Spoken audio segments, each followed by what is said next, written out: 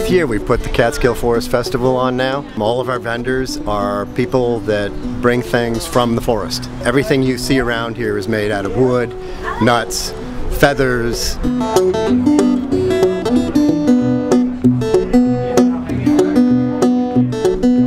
I'm Mike Porter. I'm actually president of Catskill Forest Association, and I'm a hobby woodworker, and precision is not my game. So a chainsaw really works well for me.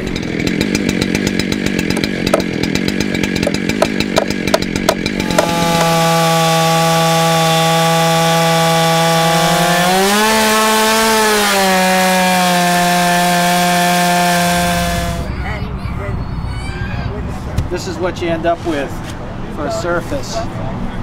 And we are a small handful of instructors around the United States that do the same thing. It's documented training.